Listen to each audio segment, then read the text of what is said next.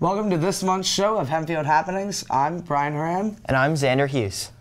It's a new decade, and we have been producing Hempfield Happenings episodes for over 25 years. That's a really long time. And this month, we take a look at the new famous social media platform, TikTok, how our diving team is intertwined with Township's team, and how VR fitness is becoming big in Lancaster. Stay tuned for these stories and more.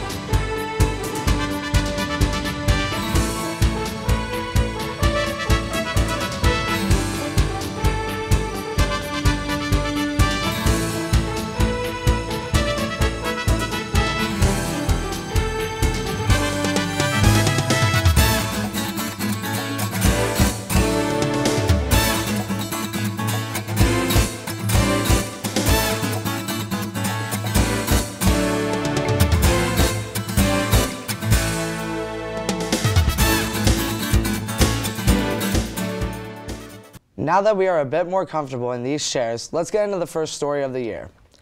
With the start of the new year, many people are looking to make New Year's resolutions. One of the most common ones is to go to the gym. Grace Monos shows the benefits of a few different gyms in Lancaster.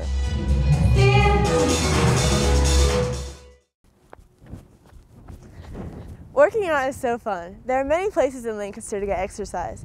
PowerTrain and I Am Limitless Fitness are two places to get exercise in a unique environment. I Am Limitless Fitness has special classes like no other gym in Lancaster.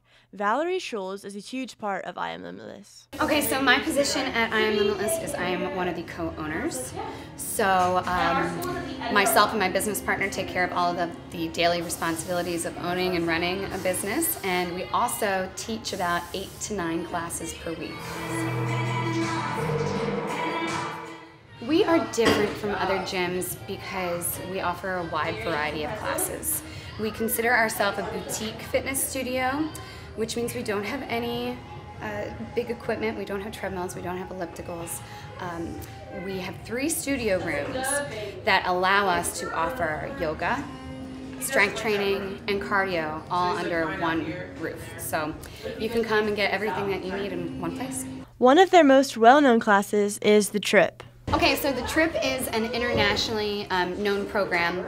However, there are only 69 locations worldwide.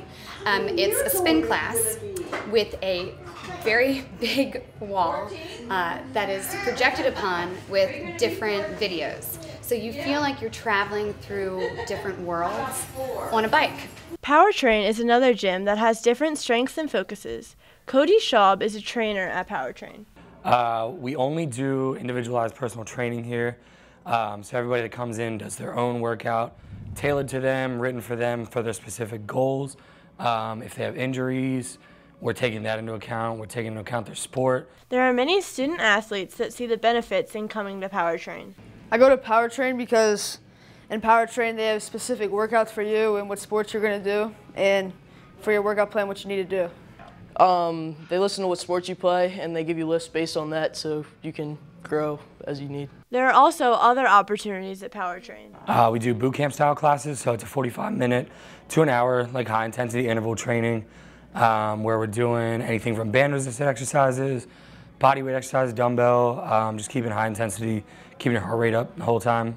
Even though I Am Limitless and PowerTrain are two very different fitness environments, they both help anyone and everyone get in shape. From Hempfield Happenings, I'm Grace Monos. Hempfield teachers have been very successful in the past year. Riley Wilton displayed some accomplishments from these teachers. Speed it up, spread it out, speed it up, spread it out, speed it up. It feels nice to be recognized, but what about those who go unsung, like public teachers? Well, actually, these amazing people receive all kinds of awards. It's just some people don't know about them. Take Rebecca Richter, for example. This Hempfield German teacher spent a year co-writing a lengthy article that was recently published. And she did this all simply to express her passion for the globalization of the German language. Video heute sehen und es wird auch neue Wörter geben. So I wrote an article in a scholarly journal called the Unterrichtspraxis, which is the practice of teaching. The topic was the globalized AP German classroom. So how teachers integrate globalized themes within the AP German curriculum. But for me, no, it's just because I wanted to contribute to the community, just to kind of show the German teaching community how high school teachers are integrating this topic. It's ein anderes Wort dafür. Behälter. Yeah. When she's not here, she's running marathons and doing triathlons and I don't know how she does it all. We work really well hand in hand, and we love what we're doing, and it's very obvious that she loves what she's doing. At the beginning of the semester, our t-shirts, there's... Another great example of success is Linda Miller, who recently received the Ethel G. Anke Award. This award is given to those who display the admirable qualities of the former president of the Pennsylvania State Association of Health, Physical Education, Recreation, and Dance. You're going to set up your topic at that area. When I read about her, there were some really neat connections between what I do present day and what she did then. When I go to their annual convention, I always get re-energized by really cool and positive people. And when I come back to teaching, then teaching and learning becomes something that is almost like new and novel ideas, and I like that. She was very inviting, very helpful. She's a great colleague and very passionate about just overall wellness. That just goes to create a positive culture within our department. Good, 40.7, and I think that's a kilojoules per mole. Amy Thompson is yet another teacher to recently receive an esteemed recognition. She received the O.F. Stanball Alumni Chemistry Award. Just for water, 0 and 100. It's not going past either 0 or 100, so it's not undergoing a phase change, it's only undergoing a temperature change. Dr. Stanball was one of the leading chemistry professors at Elizabethtown College, and after he passed away, they started this award in his honor. So it's somebody from the college who graduated and is doing something in the field of chemistry. You know, I hopefully get across to my students how much fun chemistry is and things like that. I know most of my students are not going to be chemistry majors, you know, but Elizabethtown College, their motto is to educate for service. So hopefully I'm teaching my students to become good citizens of the world, and if they learn some chemistry along the way, that's an added benefit. And we have water. Mrs. Thompson absolutely deserve the award. She works incredibly hard, loves her students, so caring about making sure that they've got what they need and that they've got their materials with them and everything. And then she'll help you during her flexes. She gives up her free time all the time for the kids to help. Plus she's got boatloads of enthusiasm. She's very passionate about what she does. She loves chemistry, she loves what she teaches, but she loves working with the kids. Good, 1.38 moles. Now we just have to... One doesn't have to look far to find great successes in the school setting. From Hempfield Happenings, I'm Riley Wilton. 6.01 times 1,000, so that takes care of this whole first part. Congratulations to those teachers. Speaking of congratulations, Mr. Bender, the teacher for the Communication Technology program at Hempfield, was one of the 12 finalists for PA's Teacher of the Year. This means he will be supporting Joe Welsh, the PA Teacher of the Year, through workshops and presentations. Congrats. Dr. Snyderman, the gifted teacher at Mountville Elementary and Lancaster Intermediate Center, won PA's Gifted Education Educator of the Year. Congrats to Dr. Snyderman as well. Morgan Minnick explored a local business, Always Never Done, and how it is recycling old furniture.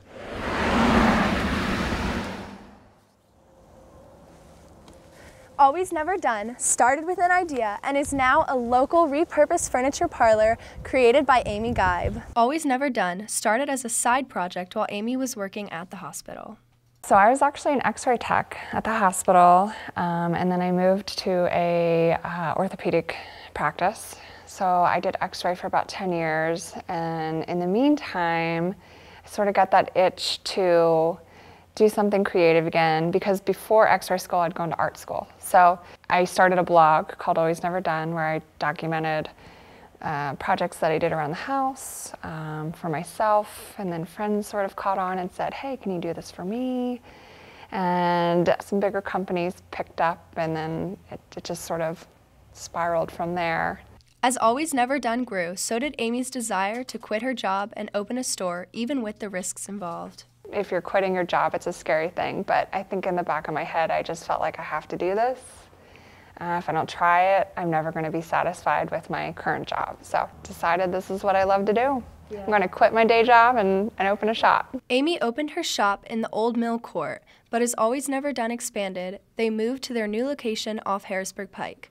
This expansion was followed by a lot of extra work. I've been very busy lately, especially with expanding into the new shop. Now that we own the property versus, leasing a space, that's a totally different ballgame. But I mean, my days are just filled to the gills with Always Never Done. There's not a day that goes by that, even if I'm off, if I have a day off, I'm still doing something. But I love it, I love it. This work includes obtaining and repurposing furniture. We do repurposed furniture, which basically we either find things off the road, people donate items, estate sales, auctions, just things that people don't want anymore. We will gladly take them because we can flip them and turn them into like awesome pieces. So it actually doesn't take as long as people would assume. We use a chalk paint, so we don't have to sand all the way down. So we just do a light sanding, we clean it, and then we paint it. Now obviously there's different techniques, so some you'll see are solid painting, some have more of a distressed look, which takes more time, and then some we do like a faux painting or an overlay, which then takes another step. But you can usually get a piece done in a couple hours, so it's not that bad. Repurposing furniture is not the only work that Amy puts into Always Never Done. The store also helps redesign other people's homes. We also do a lot of custom work, so customers come to us for furniture that they have in their house, which we refinish either on site or at their house. We do interior design, which can range from completely redoing someone's space from start to finish, or just maybe moving things around a little bit, adding our touch on it. Anything that the customer needs, we do, and then sometimes it turns into a lot more than that. Always Never Done started as a simple home improvement blog and turned into a successful furniture parlor because of the time and devotion that Amy Guy put into it. From Hempfield Happenings, I'm Morgan Minnick. Christmas to you. Thank you. Bye-bye. See ya. Hempfield High School's Courtney Meyers is an ice skater. Sabrina Lessons follows her as she skates her way to the top. So loud that it swallows us whole, and then there we are. Ice skating may be considered a weekend activity or just a hobby for most high school students, but one student, Courtney Meyers, has devoted her life to this sport. Courtney Meyers is a senior at Hempfield High School, but before she even stepped foot into elementary school, Courtney was on the ice skating rink. I started skating when I was 3 years old because my parents both played ice hockey and they wanted me to be their little hockey player. Despite the push from her parents, Courtney would not stick with hockey, though leaving ice hockey did not mean leaving the rink as she began figure skating.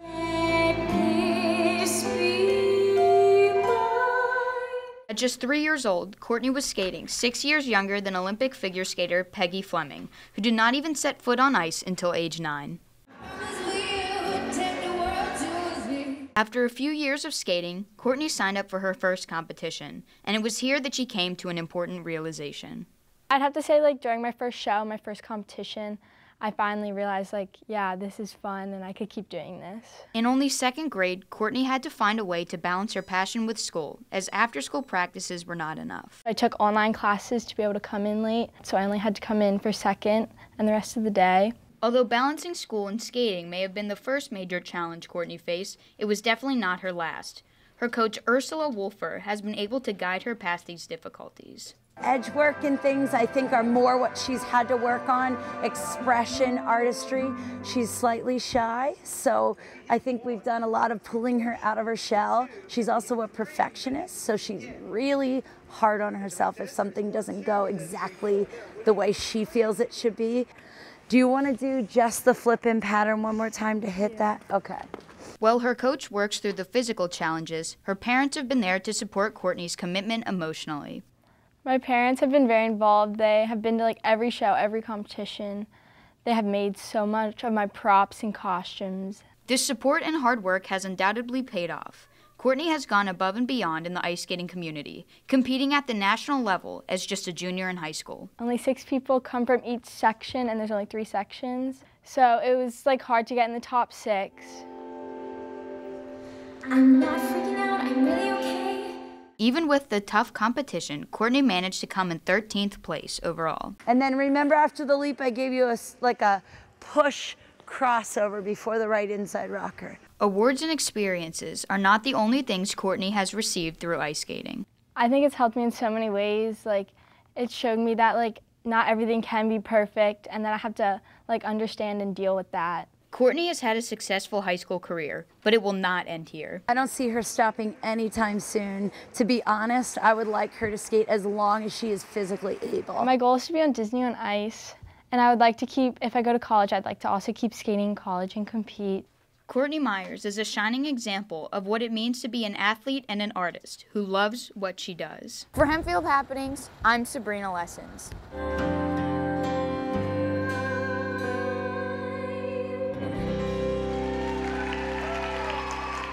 Every student has a chance to participate in the spelling bee. Gunnar Main investigated the process of reaching the top. Deep, profound. Almost every Hempfield student has been through at least one spelling bee in their school career. Some students, however, take this opportunity to the next level. The students here are currently participating in their school spelling bee, but this is only the first step to reach the national level.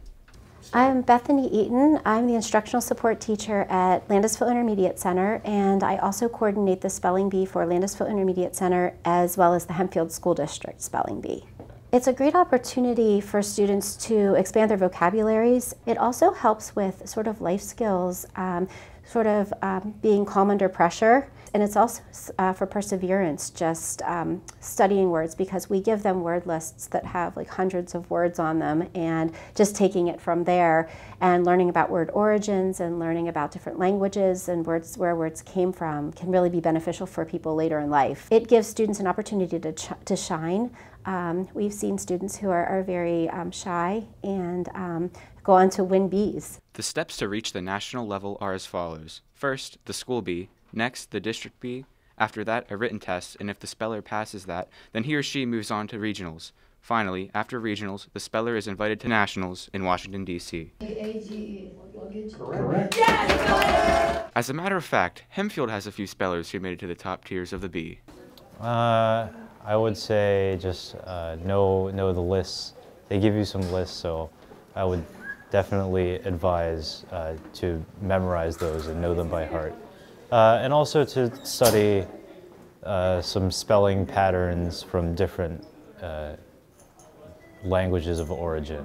For me, the most important part of the spelling bee is it really pushed me to do something that I wasn't sure I was capable of. If you're not necessarily academically minded, you don't have to have a huge academic handle to learn how to spell correctly. And for me, what it was is a lot of studying, and just I would write down different words for hours. I would just sit and write lists of words for hours and hours until I knew how to spell them. With enough practice and determination, reaching nationals is an accomplishment any speller can achieve. And for Hempfield Happenings, I'm Gunnar Main. Meredith Hunter explores the effect that the Hempfield German program has on its students. The Hempfield German program is a well-developed language curriculum that has been teaching and inspiring students for years. Many students have gone on to apply their German knowledge after high school. I spoke to Megan Leinbach and Frau Richter about how they've been using their German knowledge past graduation. Recently, a Hempfield student returned to the school to speak with the German club. After graduating Hempfield, she moved to Berlin and is currently working in Austria. My name is Megan Leinbach, and I graduated from Hempfield in 2007. And I took German here with Frau Janada. And after I graduated, I studied at the University of Pittsburgh. After that, I got a scholarship to go to Berlin and live and study and work there for a year. That's where I met Christian, my boyfriend. There was always the drive to stay in Germany and to find more opportunities in Europe. I love the German language, and I've always wanted to kind of perfect it, so I've always found ways to go back to help my language skills. After I graduated with my bachelor's degree, I applied for a bunch of programs, and that's the program I got accepted to. It's called Congress Bundestag Youth Exchange for Young Professionals. It's like an immersion program and cultural exchange. Another graduate that I spoke to was Hempfield's own Frau Richter. So I graduated from Hempfield in 2006, which feels like forever ago now. One German teacher, Frau Schaudel, she was going to retire around the time that I was projected to graduate. So I kind of had it in the back of my mind that I would like to come back, but there's no guarantee of where you're going to end up. But I did want to come back to Hempfield. I really enjoyed my experience here as a student and wanted to be part of this awesome program. So I originally wanted to be an art educator. And I took German. I loved German. I just didn't know how I was going to use it. So when I went to Germany on the Gap exchange, I completely fell in love with German beyond what I already had fallen in love with in the classroom.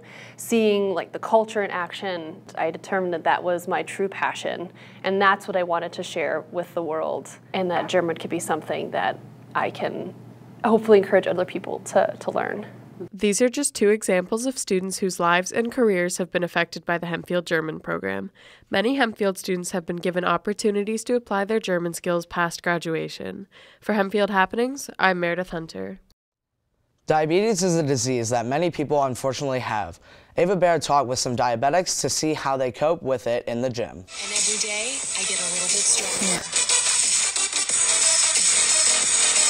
Type 1 diabetes is a disease in which a person's pancreas does not produce any insulin for their body, so it must be injected with an insulin pump on a regular basis. Marla Bennett is one of the many people not only living with the disease, but spreading awareness about it. So one of the main reasons I raise awareness is because there's a lot of misunderstanding around the disease, and so few people really know what it is like to live with type 1. Bella, Marla's daughter, best tries to explain how type 1 diabetes impacts her life. I think that with living with diabetes is a lot different than living without diabetes, because you really have to be watching your activity levels and what you're eating, because it's really life or death. For example, my mom, if she doesn't eat a meal, she'll have a low blood sugar, which is basically when her glucose levels are too low, and she kind of goes unconscious. Most people are left wondering how patients living with diabetes keep themselves from actually getting low blood sugar and keeping healthy. So every 3 months I have blood work drawn, and my doctor checks my levels. While during those 3 months, what I do is I try to watch my carbohydrates, I give myself insulin via the insulin pump, and I work out. To patients with diabetes, exercise lowers their blood glucose levels and increases the body's sensitivity to insulin. This is why Marla and many others choose to go work out. So overall, I'm not different from other people, but one thing that makes me unique is that I have type 1 diabetes, which means that my pancreas does not make any insulin. Like Marla said, patients dealing with diabetes are not at all unlike others, and understanding what the disease is and figuring out ways to help is appreciated greatly by many. And from Hempfield Happenings, I'm Ava Baer. Hempfield Swimming and Diving has been producing successful athletes for the past 20 years. Larissa Schaefer dove into what it's all about.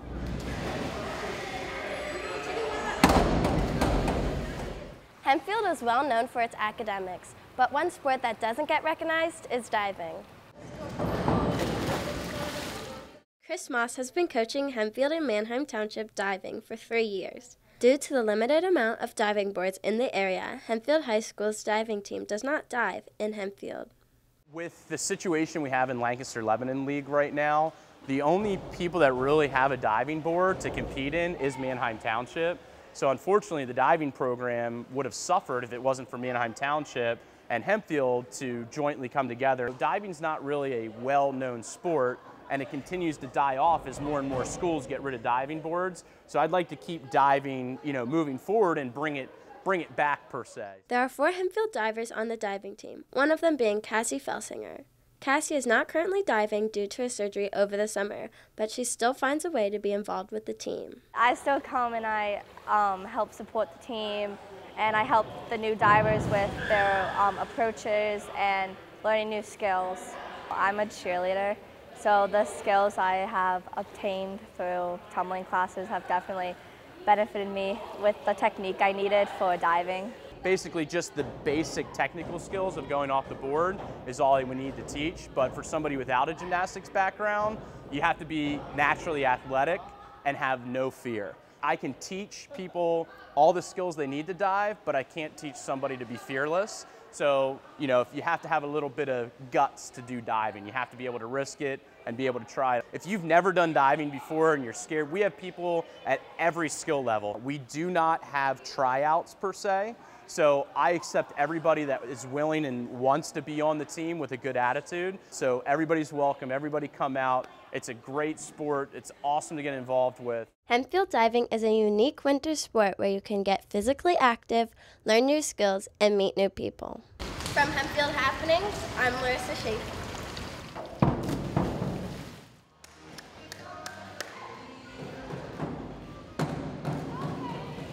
TikTok is a social media platform on the rise with over 1 billion downloads.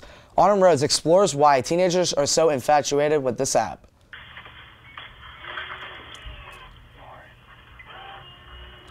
According to CNN, teens spend roughly 7 hours a day on their phones, and recently, much of that time has been spent on the popular app TikTok. TikTok is a social media platform for creating, sharing, and discovering short videos.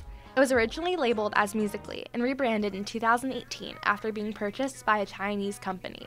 It is used by young people as an outlet to express themselves through singing, dancing, comedies, skits, and lip syncing.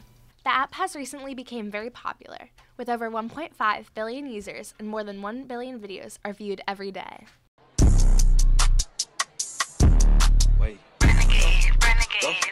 The app has created many teen celebrities, and Hempfield has a few students with a large following. DJ Gordon is a local icon, with over 50,000 followers, and some of his videos have been viewed hundreds of thousands of times. TikTok's like an app of our generation where people make dance videos or just 15-second short videos or minute videos, and they go viral, sometimes on a For You page. And the For You page is cool because it's tailored towards what you like. So you get a bunch of content that you think is funny or that you might enjoy. The first time I got on the For You page and it started going viral, a lot of people texted me and I was like, oh, really? So I was surprised, and then yeah, it's been a ride ever since. There are some negative comments that you can see, like even if you're not very popular, people don't mind commenting because they feel comfortable behind a screen being mean towards you. So you have to watch out for bullies. Cyberbullying isn't TikTok's only negative. Many teens find themselves addicted to the app, and Hempfield students definitely spend a lot of time on it. Like an hour or two a day? I just don't use it at all. 3 hours a day. Not at all, really. Like 6 to 8 hours. Like 30 minutes. Probably like 4 hours. Every day for like at least an hour. TikTok is now a part of internet culture, and it's left its mark on the world. For Hempfield Happenings, I'm Autumn Rhodes. Well, this is the end of this month's episode, but not the end of Hempfield Happenings. Be sure to tune into the next show where you will see some fresh new faces. And as always, thanks for watching and have a happy new year.